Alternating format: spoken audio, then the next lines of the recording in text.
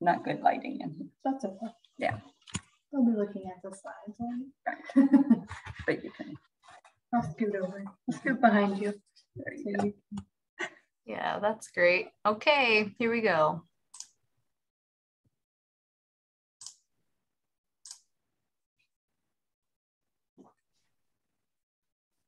Hello. Welcome, everyone. We'll just give it a few moments for people to join, and then we will introduce our speakers today.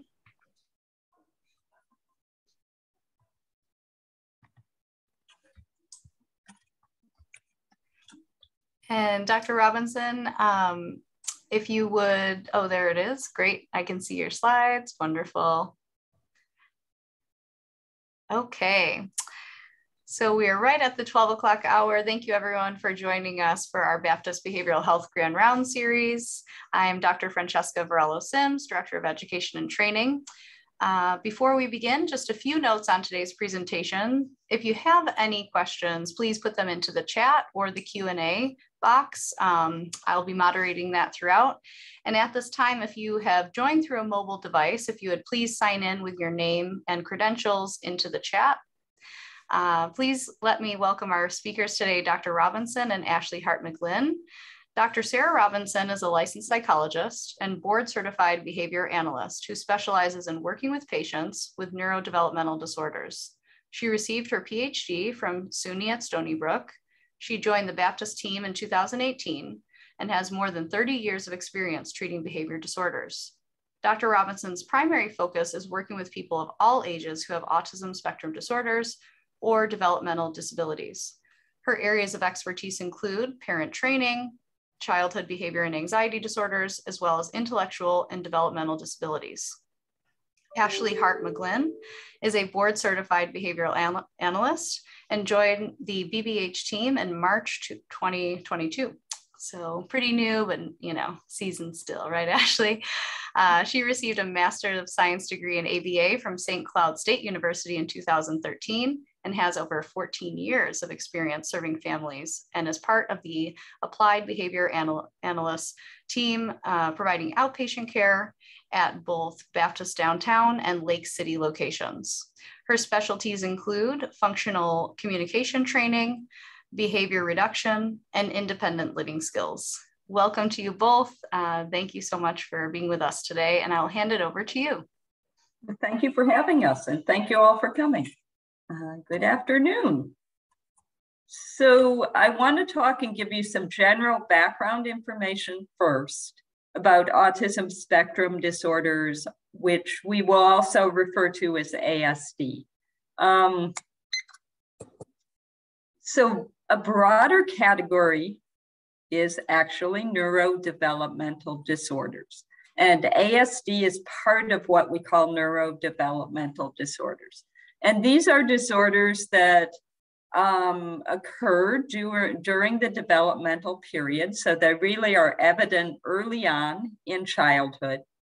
They affect multiple areas: personal, social, academic, occupational. And they are likely to be something that will persist into adulthood. They are not things that are just there in childhood and go away. They're things that persist and carry on and are probably going to be a lifelong condition for the person. They have high comorbidities, so several of them can occur at the same time, and they're more common in boys than in girls. So in the DSM-5, the conditions that are called neurodevelopmental disorders include intellectual disability, various language disorders, articulation problems, stuttering, what we call social pragmatic communication disorder, ADHD, specific learning disabilities, developmental coordination disorder, stereotypic movement disorder, and tic disorder. And then, of course, autism spectrum disorder. So it's part of this kind of broader continuum. Autism spectrum disorder is a spectrum, and then it's part of an even broader category or broader spectrum. So when we talk about autism spectrum disorder, we're talking about a disorder that affects social communication, where people have deficits, and then people also have these excesses, these unusual, restricted, and repetitive behaviors and interests. And within social communication deficits, we look at social emotional reciprocity. And remember, autism is a spectrum, so we're talking about a range of different ways this can manifest itself. But it may be something as significant as someone who doesn't interact socially at all, or it may be more subtle. It may be somebody who can have a great conversation if they're talking about their own preferred topic, but they cannot have a back and forth conversation. So they can tell you everything there is to know about planets, but they cannot talk about the weather. So they can't have that back and forth kind of conversation. They may lack an ability to really respond appropriately to somebody else's distress, to show empathy or compassion or concern for them, not because they don't have that compassion, but they don't really know how to respond in that situation. One of the very early things we look at with young children is something called joint attention. And joint attention is this looking at an object, looking at a person, looking at an object, back and forth to communicate. So using eye gaze to communicate. And this is one of the things that early on, if a child does not have joint attention, it's one of the major things that is a predictor or an indicator that the child may have autism spectrum disorder. So what I'm talking about is something that many of you may recognize. If a child sees something, a toy, that they think is very exciting, they look at the toy, they may look back at the adult, look back at the toy, okay? And they use their gaze to communicate, look at what I'm looking at and enjoy it with me. And that's what we mean when we're talking about joint attention. Nonverbal communication is another area where there are deficits in that, both in using nonverbal communication, eye contact, facial expression, gestures, as well as understanding that. And eye contact is important, but it's not just eye contact. It's how somebody uses eye contact. So right now I'm going to make eye contact. And I don't know if you can see that, but I can overly make eye contact. You know, I can stare at somebody and that's not appropriate either. So what we're talking about is how that is used by the person. We also look at relationships and friendships, if the person's able to maintain those. The other area is restricted and repetitive behaviors and interests. So stereotypies, whether the person has any kinds of unusual movements, hand flapping, finger play, you know, kind of this odd kind of planing, posturing. So we look at those. We look at whether the person has inflexible routines and rituals. So this may be a child who insists on brushing their teeth before they get dressed. And if someone else is in the bathroom, they have a total meltdown over that. Maybe driving in the same way every time.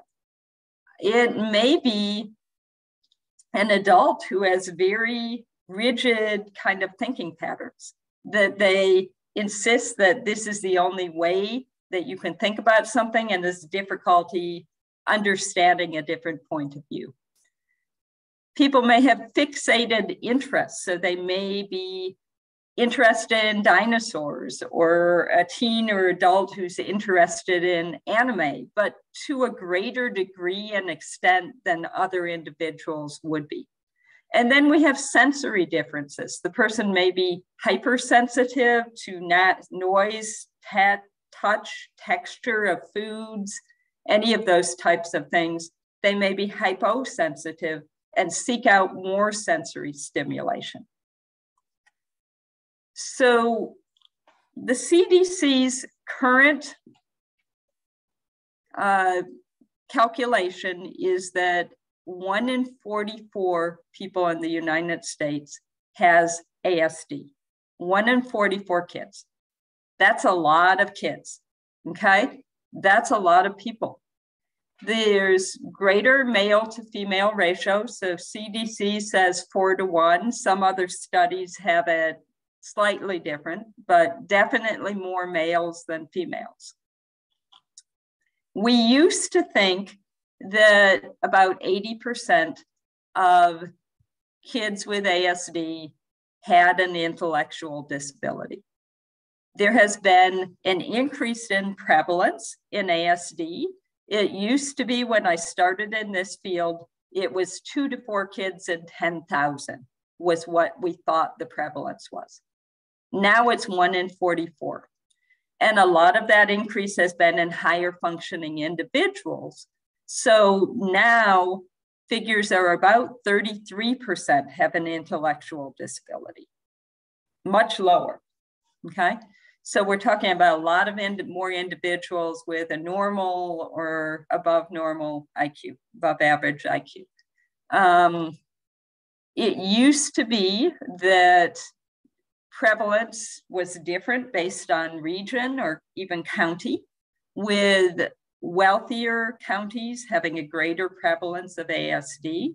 So it was more likely to be detected in individuals where people were wealthier and often where people were white. That has changed. And so as the prevalence has increased and as awareness of it has increased, there's almost a catching up so that it's more representative of the general population. So why has the prevalence of ASD increased? There are a number of different reasons. One of these is change in diagnostic criteria. You know, the criteria for autism in the DSM-2 was really, really narrow. And DSM-3, 3R, 4, now we're to 5. And with each iteration, what's been included in this spectrum of ASD has gotten broader and broader and broader. And so with that change in diagnostic criteria, more people are being diagnosed as having ASD who previously would not have been diagnosed with the other criteria. And some studies have looked at populations and what the prevalence of the diagnosis was when in this population, they take a sample of 1,000 people and look at how many of them have a diagnosis of ASD. And then they've gone back and evaluated those individuals to see if they now have ASD with the current criteria. And in doing that, then they get prevalences that are like the current prevalences. So what that means is if in the 1970s, 1980s, we'd been using the DSM-5, then we probably would have gotten rates like we're getting now, but we weren't using the DSM-5 at that time. And so a lot of this increase in prevalence is due to these broadening, changing in diagnostic criteria. There's also much increased awareness. Autism is no longer what we used to call the A word. It's not something that people don't talk about. It's something that many people are very aware of and will say, I wonder if my kid has autism. So there's much more increased awareness as well as acceptance, which means that more people are likely to be detected. There's some indication of diagnostic substitution. Some studies have brought that into question, if that's really what's going on. But there's a certain component that's also substituting the diagnosis of intellectual disability with the diagnosis of ASD. So, individuals might have previously gotten one diagnosis, now they're getting a different diagnosis. So causes of ASD. There is a genetic component to ASD. If a person has one child with ASD, they're more likely to have another child with ASD. In terms of twin studies, identical twins are more likely to have both twin have ASD as fraternal twins. I actually worked with identical triplets who all had ASD. And the thing that was interesting about them is they did not all look the same. They looked physically the same, but they did not all present, their ASD presented very differently in each child. And in the twin studies, all identical twins, if one has ASD, it's not 100% that they all have ASD. So there's a genetic component, but that's not the only factor. There are a number of genes that are being studied that have been identified as probable risk genes that increase the risk of having ASD. But again, none of them solely causes ASD. It's not a one-to-one correspondence. There are a number of medical conditions that are associated with ASD. Again, they're not 100%, but they increase the risk of ASD. And they are genetically, they're inherited disorders. So things like PKU, Fragile X, Rett syndrome, and tuberous sclerosis are all associated with ASD. Children who have a low birth weight are more likely to develop ASD. That's a risk factor. And older parents are too, although we are at this point not quite sure why older parents are a risk factor for ASD, but we do know that they are. Maternal infection can cause ASD. So we don't have a lot of rubella right now in this country, but I have worked with a number of the individuals who are a product of the last rubella outbreak, where a number of pregnant women got rubella when there was a rubella outbreak in this country in the early 60s. Rubella is relatively mild for children, but if pregnant women get it, it causes some serious birth defects. So these kids are born with often deaf or deaf and blind, often have intellectual disabilities, often have autism, ASD. And so maternal rubella is a risk factor for ASD. Vaccines are not a cause of ASD. There have been many, many, many studies on this, and vaccines are not a cause of ASD. One thing that was proposed is that thimerosal, which is a preservative that used to be used in vaccines, has mostly been faded out of childhood vaccines. But the thought was that this was causing ASD. It was faded out in different countries at different times. And so what that did is it allowed people to sort of research and say, well, if it was faded out, say in Japan earlier than in the United States, then, and the vaccine were causing the ASD, then the rate should go down in Japan while they're still going up in the US. And that's not what happened. What happened is the prevalence of ASD kept increasing regardless of whether the vaccines being used in that country had thimerosal in them or not. And thimerosal has been faded out of vaccines, most childhood vaccines, for quite some time now, and we're still seeing the prevalence increasing. So that there's a lot of research on this, and that is not a cause of ASD. Another thing that happened was Wakefield, a researcher in England, published a study in The Lancet, a medical journal, that purported a relationship between GI issues, leaky gut type syndrome, and ASD, and the MMR vaccine. So the idea there was that the MMR vaccine was causing people to develop these GI issues that were then related in causing ASD. That article has been retracted by the Lancet. All but I think one of the other authors have retracted this. There has been some research to show that data was manipulated, like a data set with this subject was placed with another subject to make it work. Wakefield has lost his medical license in England. However, he continues to tour and promote this idea that vaccines are causing autism. And what I would say to that is that there's been a lot of research on this. Vaccines are not causing autism, but something is, okay?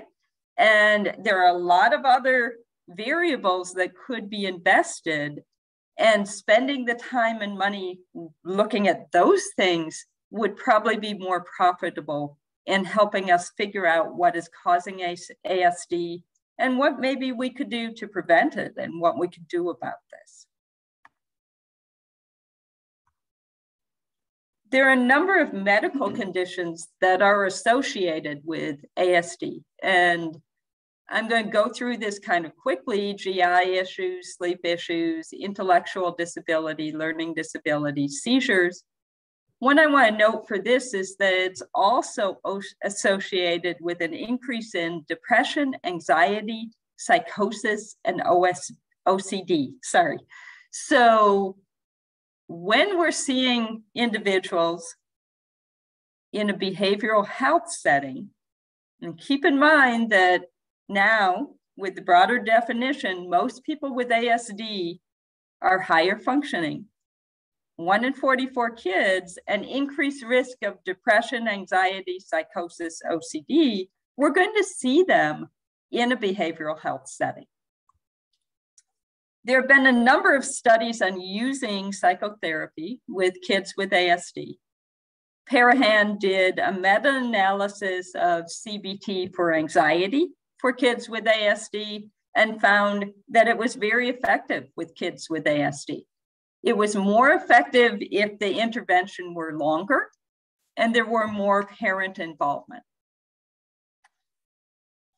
Lipinski et al. Did a survey, and keep in mind it was just a survey, but it was kind of interesting. They asked people who had different diagnoses about what was helpful to them, what modifications they would like in a therapy setting. And they had this for people with anxiety, depression, OCD, autism spectrum disorder. And then they compared the answers for the people with ASD to people with depression, but not ASD. And they found that the people with ASD preferred a consistent date and time for their appointment and not changing rooms, being in the same room every time.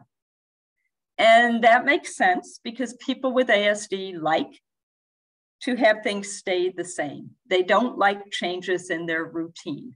And so even though they may not be able to express it, they're not like a little kid who's going to have a meltdown or a tantrum, this is going to increase their anxiety. And it's something that for someone else might not be a big deal, but for them may increase their anxiety. They also found that people like clear structure to the sessions.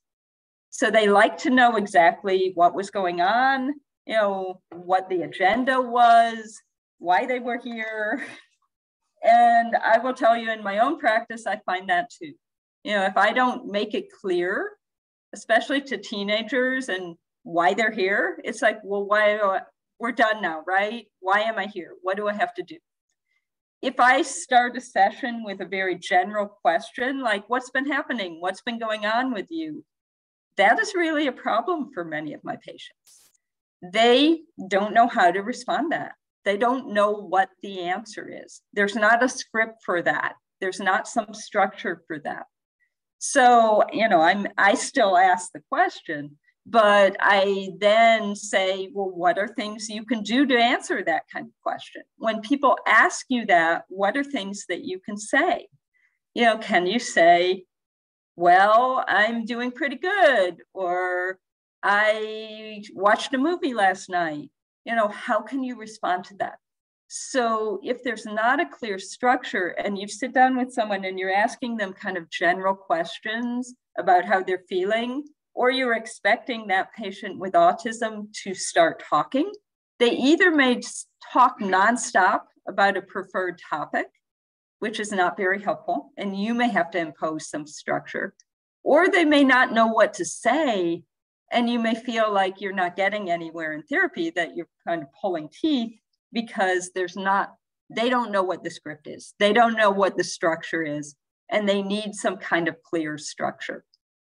When I work with young kids, but who are verbal, I bring them in, and after a couple of sessions, I often will do one of those therapy games you can get, where there are little cards and it asks questions. And I don't really like those in general, but when I do that with the kids, they will often answer the questions because it's a game and there are rules and there is structure, and the game says when you pick up the card, you have to answer the question. If I ask without that, they probably won't answer the question, So having that structure can be helpful. Having a low stimulus environment, so not something that's too noisy or crowded or overwhelming or busy, can be helpful. Modification for sensory differences. This was not something Lipinski and all found, but I'm just going to add that to the low stimulus environment. We often have to make modifications for people with ASD who have sensory differences. So I have fidgets in my office. Here's my favorite, but I have all sorts of fidgets in my office, and the kids know where they are. And if I don't put them out, they will say, where are the fidgets? And they can use fidgets during my entire appointment, okay? Because that helps them to self-regulate. I have idiosyncratic things that different patients want. I have one person who wants the lights off. I have another person who doesn't like the play mat on my floor, so we have to roll it up and put that away. I have another person who doesn't like sniffling. So knowing what these individual idiosyncratic sensory differences are can be really helpful. Lipinski and all also found that use of written language to communicate with the therapist was a preference. So writing something down, there's less of a social component, can be easier. That could go either way. I know I have some patients who don't want to write down anything, and that is anxiety provoking. But I do have patients who come in also and might share pictures that they've done.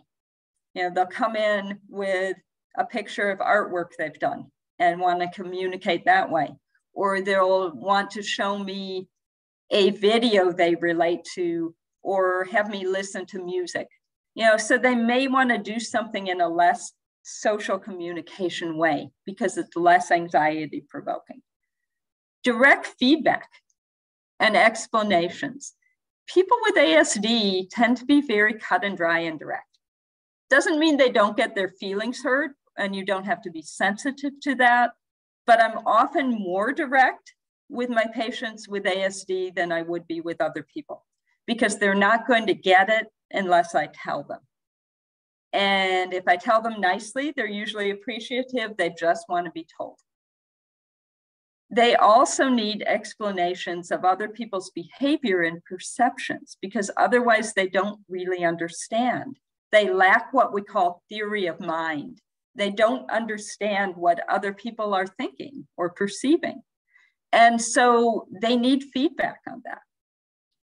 I had a situation the other day where we were talking about not being so direct. And I gave the example of, well, it wouldn't be okay if I said to someone, if I said to Ashley, your hair's a mess, you look awful. Okay. And the child replied to me, oh, I tell that to people, and they say, oh, thank you for telling me. And she said, so they're very appreciative of it. And I wouldn't mind if someone told me that. So then I have to give the feedback that, well, actually, they probably don't like it, and they're probably feeling offended and hurt, and they're being sarcastic to you. Okay. So I don't do a lot with those situations of, well, what do you think the other person might feel? Why do you think they responded that way? Okay. Because they really don't know. So I don't do a lot of this very insight-oriented type thing. I just tell them. I tell them very directly and explain those things to them and explain what they could do instead. I also do some explanation of idiomatic speech. So if I say, cat's got your tongue, and the person's looking at me strangely, I will say, oh, that's an idiom. Do you understand that? A lot of my patients like metaphors. They'll use metaphors, but it can be helpful to say, now this is a metaphor, so that they don't take it literally. With my kids, I also do a lot of play. I've gotten very good at, while I'm planning my moves in chess, asking questions that might be anxiety provoking to them. So I ask them the question, they can answer, and then they can make their chess move. So I lose at chess. I'll say that's the reason, not just that I'm a bad chess player. I also play Uno a lot. That's another good one. But, playing games, incorporating things into that kind of situation can be less anxiety provoking than sitting in a room facing somebody and trying to talk about how they're feeling. And a lot of the patients I work with don't even know how they're feeling. So sometimes we have to work on how you feel, how you label what you're feeling, what another person might feel in this situation, so that they can label those things. All right, so at Baptist Wolfson here, we have outpatient behavioral health focused ABA services. And Ashley is going to explain what that is. We have therapy, outpatient behavioral health therapy. We have medication management. Within the Wolfson system, they have a whole rehab system for speech, OT, physical therapy. And they have a very special center, the Autism and Neurodevelopmental Center, that was designed specifically for young children with ASD or who are suspected of having ASD to receive speech therapy and occupational therapy. And if you ever have a chance to visit, it's beautiful, but they have OT and speech therapy there. Wolfson also has a feeding clinic. So we're talking about not eating disorders, but feeding disorders, pediatric feeding disorders, which many kids with ASD have because they don't like the textures of certain foods. And so rehab actually has a feeding disorders clinic.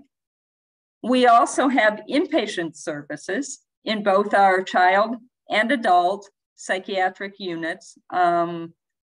Ashley and I consult, and we try and develop services and individualization and modification to help the patients who have ASD and other neurodevelopmental disorders.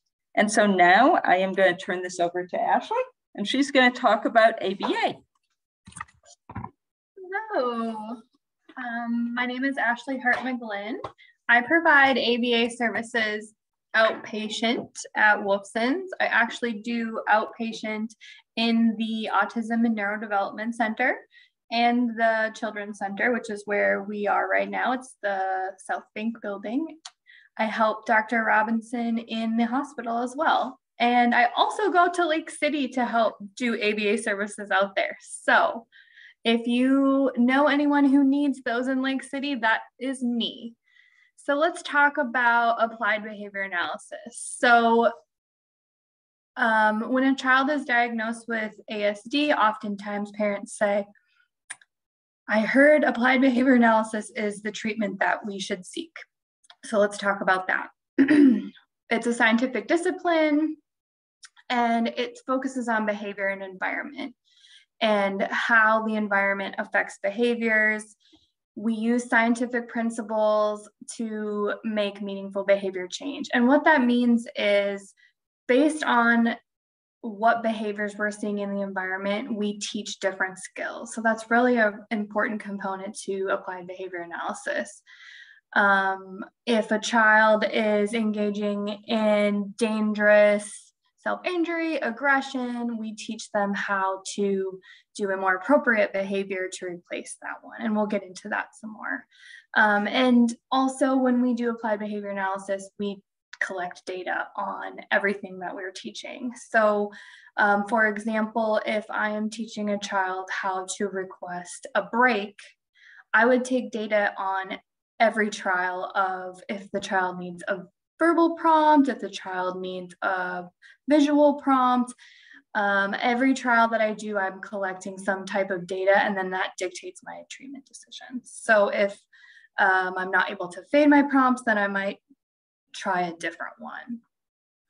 So the assumption of ABA is that all behavior has a cause, it has a purpose and a function, and that behavior is communication. So if you're engaging in aggression, if you're engaging in tantruming, you're trying to communicate your wants and needs. So think about this. If a child who has autism cannot verbalize what they want, think about if they could speak in full sentences. So if I took a toy away from somebody who is nonverbal, what they probably would say is, "Hey, why did you take my toy away? I really want it back." But they don't have those skills yet. And so we need to teach them to say something like toy or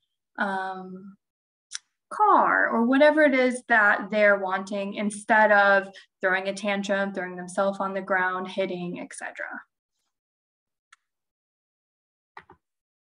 All right, so let's talk about the functions of behavior. So there are 4 main functions of behavior. It is access to attention, access to a preferred item or activity, and then we also talk about automatic reinforcement, but it's also sometimes called sensory stimulation. So examples of sensory stimulation, Dr. Robinson touched on this. It might be hand flapping, it might be flicking lights on and off. A lot of my patients love to line things up. Some make noises repetitively, and that's just something that they're doing for that feedback to themselves that might be trying to regulate their own senses. Attention is more so if a parent or someone else is dividing their attention to someone or something and they're not getting that adult attention, they might engage in some problem behavior to get that person's attention. So think about if you ask nicely for something, "Hey, can you come over here, please?" versus screaming and yelling, you're going to get a better attention response if you're screaming and yelling.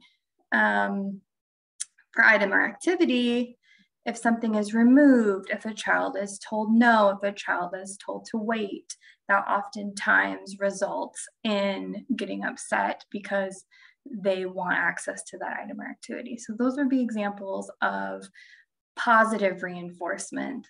Something is being added to the child's environment. And then we also have the 4th function of behavior, which is escape. So that's also referred to as negative reinforcement, which can sometimes be confused with punishment, but it's actually not. It's removing a stimuli. So if I ask a child, "I want you to go clean up your room." If the child doesn't want to do it, they might cry, they might whine, and they do that because they want to escape the demand. If I ask a child a question and they look away or they run away, that might be they want to escape the social interaction. And then there's also escaping pain and noise. But the top 2, escaping social interaction and escaping demands, is typically what we see in our children.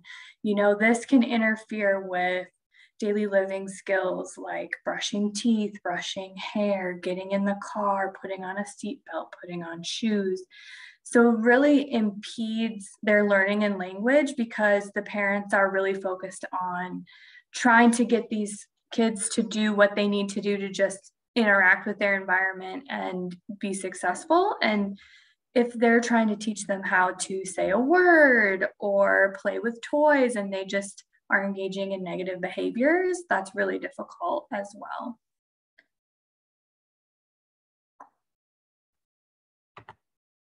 Okay, so let's talk about some antecedents, behaviors, and consequences. We call these the ABCs of behavior, easy to remember, right?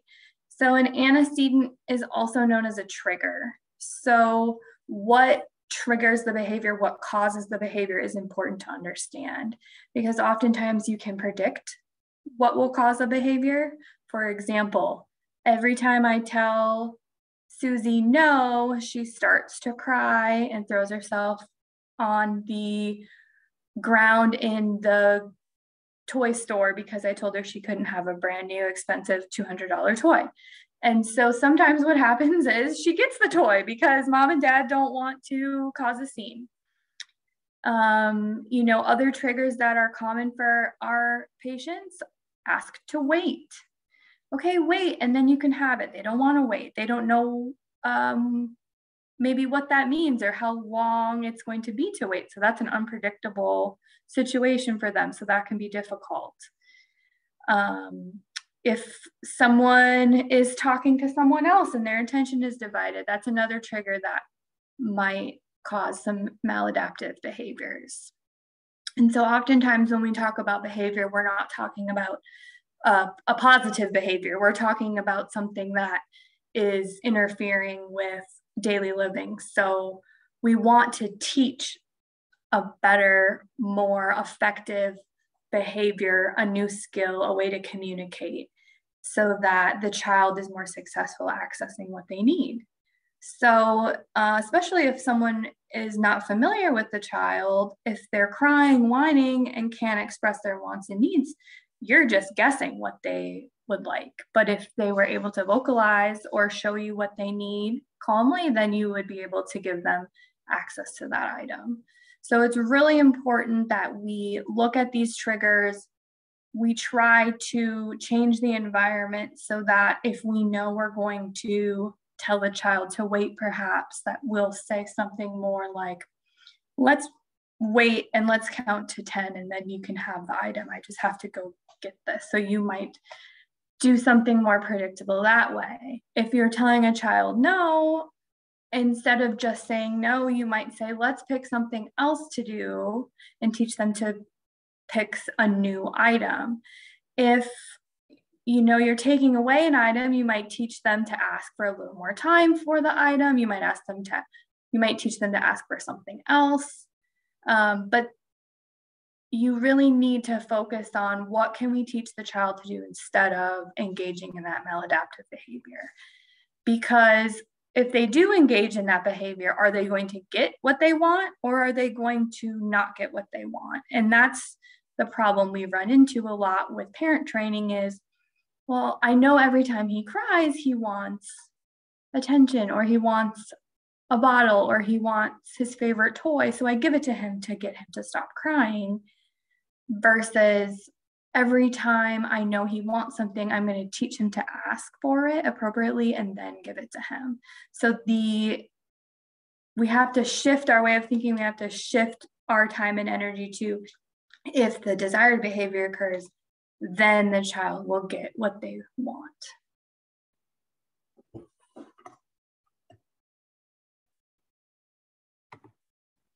Okay, so we're going to talk a little bit about different providers. So there is master's and doctoral level behavior analysts, and BCBA stands for Board Certified Behavior Analyst.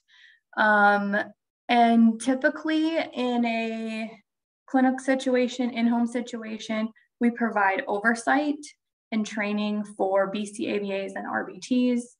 We're the ones who make the treatment program decisions. We're the ones who look at the data and observe the patient to make sure that the programs are being successful. And so oftentimes you'll find a BCABA or an RBT working directly with the patient, and they're the ones that are collecting your data for you. They're the ones that are implementing the intervention.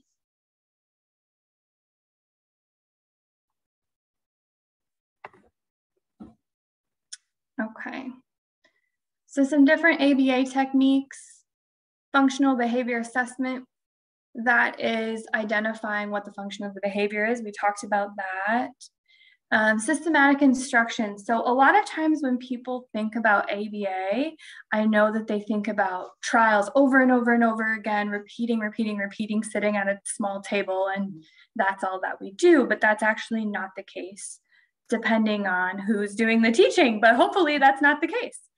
So, you know, a lot of our teaching is naturalistic.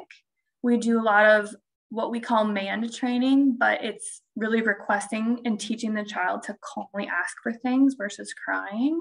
We do a lot of naturalistic teaching. So, you know, Dr. Robinson talks about playing games and sneaking in questions in games. I might give the child a toy and give them free access to toys, but in the meantime, I might be holding some of them, and I might have a blue ball and I might say, hey, what color is this? And they'll say blue, and I hand it to them. And that is an example of naturalistic teaching. I'm sneaking in different things to teach skills. And I just wanted to add to that, if I'm teaching the color blue, for example, and I've asked, hey, what color is this? And they've gotten it wrong several times, then I would change my intervention. I would add a prompt. So my data would show that. So this is much different than when I say naturalistic. It still is natural in the environment, but I'm still collecting data on those trials, and I'm still going to make decisions based on the data. Reinforcement is very, very important in behavior analysis. Finding motivation, finding what the child really wants can change the entire course of your session, your therapy session. When they're not motivated, they're not going to do what you've asked of them. Oftentimes, children with autism do not have that intrinsic motivation. They need some extrinsic motivation at first, and then we pair it with intrinsic. So finding that toy, finding that activity that they like to do, and making it very clear, if you do this, we can go do this. If you answer 3 questions for me, we are going to go to the playroom. If you answer 5 questions for me, we can play this game. And that kind of leads into prompting and shaping. So at first I might expect them to answer only 1 question, and then we get to do the activity, or 1 response, put in 1 puzzle piece, and then I'll systematically add more and more. So at first I might say, wait, and it'll be 1 second, they get the item. And eventually it will be 10 seconds, 20 seconds, a minute. And then maybe they don't know the time, and I vary it. So it's very, like I said, systematic. Functional communication training, which Dr. Varela-Sims said is something that I love to do, is teaching communication based on function of behavior. So if I want attention, I'm going to teach to tap on the shoulder, or say mommy, or say Miss Ashley. And that will replace the maladaptive behavior. Another example of functional communication is if a child wants to escape an activity, I ask them, or I teach them how to ask for a break.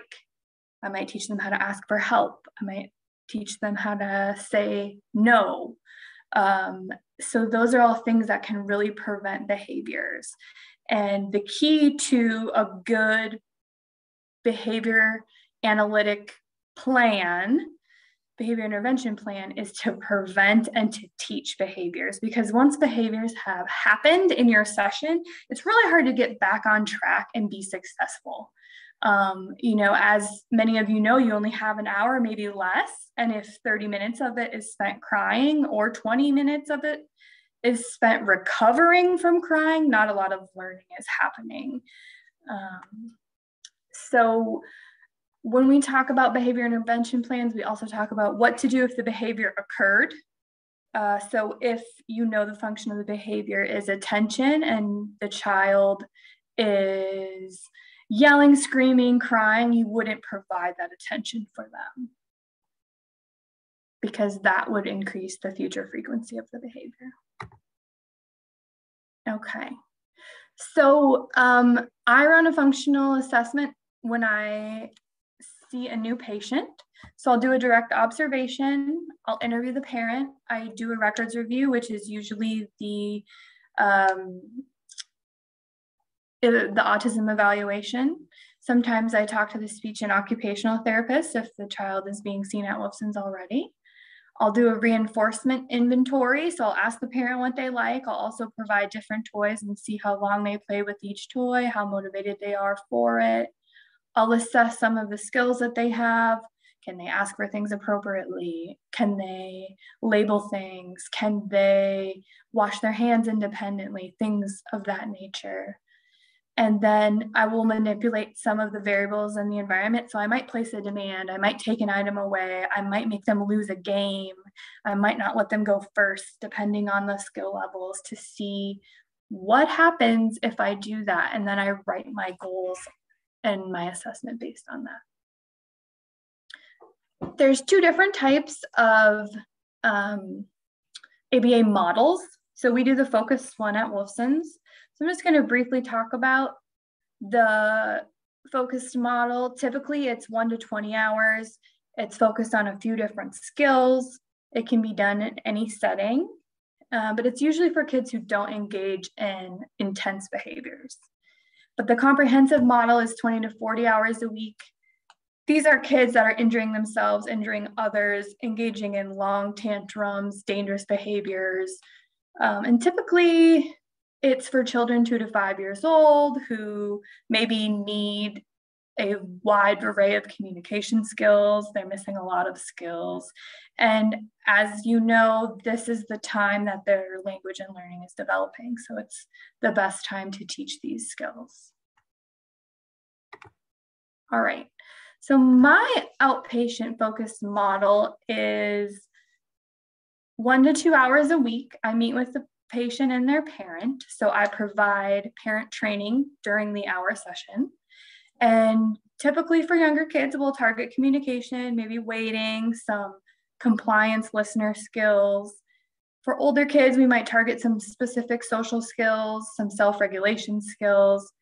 And these are kids that are usually on a long wait list for younger kiddos, and they're waiting to get in more intense services, more comprehensive, and I provide them a list of resources.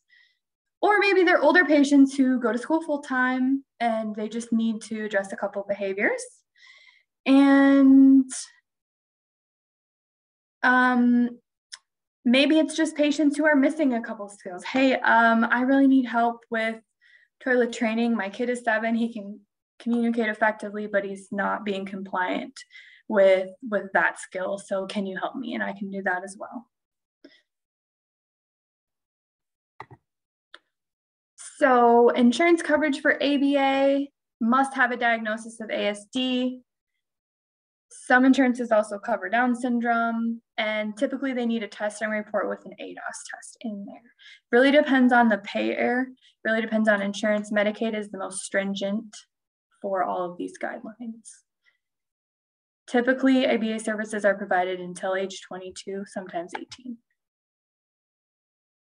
So I just wanted to include the process to receive ABA because it's a little more extensive than just making an appointment.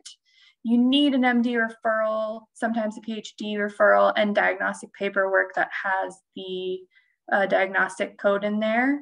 We submit it for authorization to do the initial.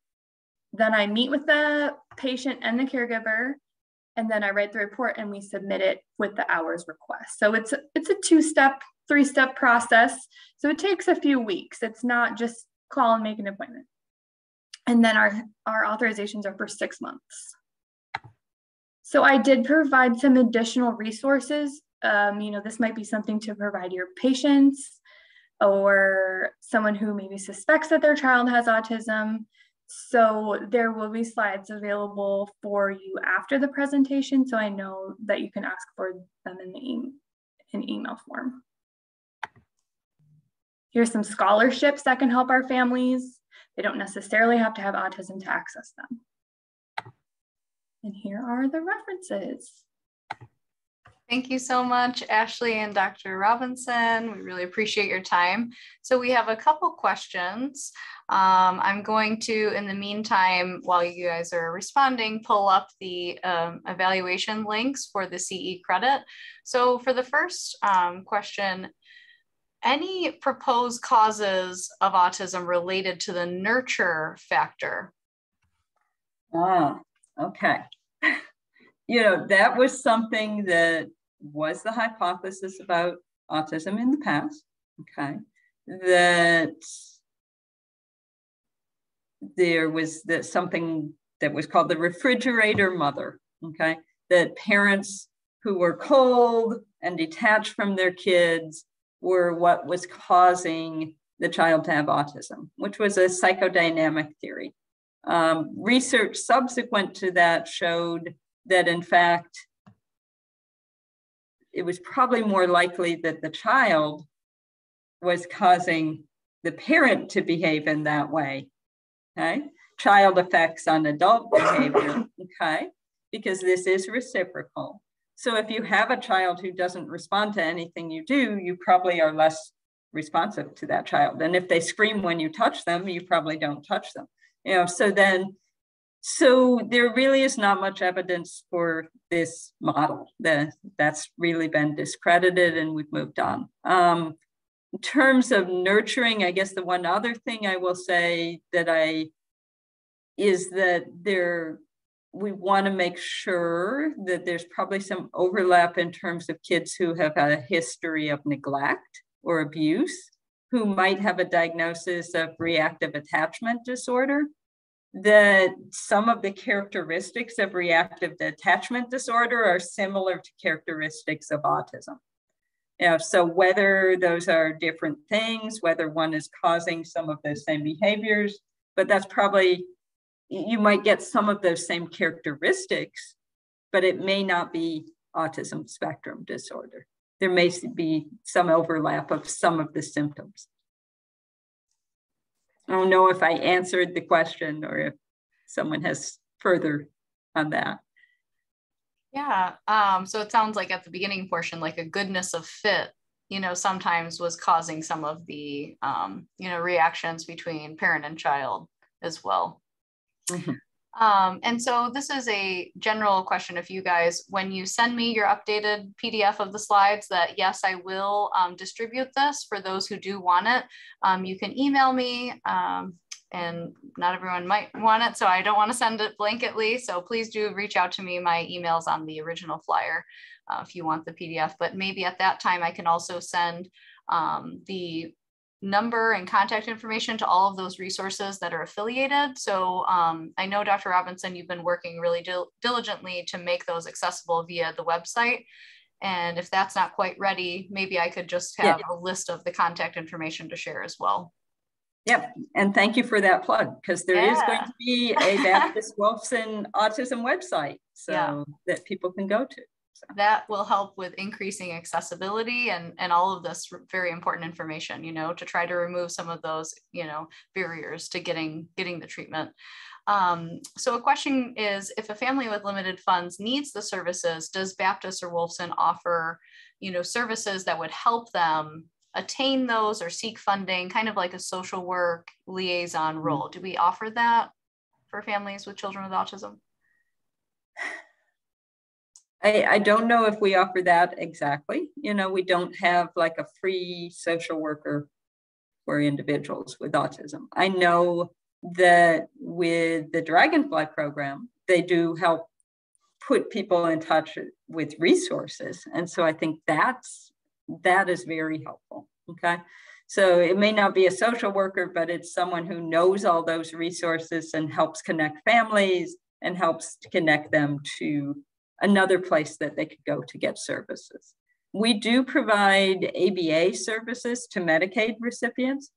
And so, as Ashley said, it can be a kind of they're kind of picky, you know, about what you have to submit, but we do provide Medicaid services through ABA. And Medicaid also provides case managers, so they could always access their Medicaid case manager to help them navigate. That's true too, yeah. And the resources on the last couple slides can help as well. Yeah. But it is very overwhelming for families who are newly diagnosed. Navigate all this. Yeah. Right. Which is why that website, is going to be very helpful. Yes. Yes. To answer a question, a logistical aspect of the recording of this presentation will not be available in the learning system, but if you want it to review, I am recording it and I can email you the link from from the Box account associated with our organization. So that is for you. Another question for you guys is, would exposure therapy be a useful technique for patients with anxiety related to social interactions or noise? Okay. Those are two different things, but yes, I mean, it's all anxiety. So yes, the same general principles apply to everything. In terms of noise, what I would do and what I have done with individuals is start with something at a level they can tolerate, but may not like, and then just gradually increase it. It can get kind of complex because noise is often maybe just one specific noise. I work with someone where then one of the things was a certain beep or a certain classmate screaming, and then it also can be the crowding too and the environment. So it may not be just that sound, so it can be a little more complicated than that. But yes, the general principle that you could expose someone to that applies. The same with social anxiety. With people with ASD, we can do similar things we would do with other people with social anxiety, is gradually expose them to interactions. Can you go say hello to someone? Can you say hello to someone in the office? A teen, I might have them call someone up, call Publix and say, what hour are you up? What are your hours? When do you close? Just kind of practicing those skills. Thank you. To Marlene's question about the organization for resources, so that's our Dragonfly program, and the individuals who do that are called care coordinators, and they work in our Baptist Behavioral Health Department. And so you would call in to ask to speak with one of them. Or you can actually, I think, put a referral in through Epic. You can put a referral into Dragonfly. Look at us being savvy with Epic. Okay, one final question because we're over time. I'm so sorry. What are your recommendations for screen time, social media use, and gaming for youth with ASD? You're laughing. Do you want to take that or do you want me? Just don't. I think, it doesn't matter if you have autism or not. That's not something that I would promote. The problem is that children with autism don't have those social and play skills. And so I think they're getting their leisure activities from screen time. Mm-hmm. And what happens is then they get very fixated on the screen time, and then we see an increase of behaviors when they try to remove the screens. Right. So I do realize why they're getting the screens, but I would encourage them to maybe enroll their children in maybe a special interest group. So dinosaurs, Harry Potter, outer space, trains, these kids usually love all those things. So finding social activities that they're interested in and having other peers interested in can really help them get out of their shell and away from technology. Mm-hmm. Yeah, excellent points. Good place to end. Thank you both so much. And if you could just, make sure that you guys send me, there's somebody asking for the scholarship slide. It would be hard for us to retract to that because now we've switched sharing, but I can absolutely get that to you. It looks like it's Deanna Jans. If you just want to email me directly, my contact information is on the original advertisement email flyer, and I can get you all the things from Dr. Robinson and Ashley. So thank you all for joining us. We're hopeful to have another Grand Rounds in November. We had a change in schedule, so be on the lookout. If not, we will resume in January, okay? But fingers crossed for November. Thank you, everyone. Have a great afternoon, and we'll see you next time. All right. Bye-bye. Thank you for having us.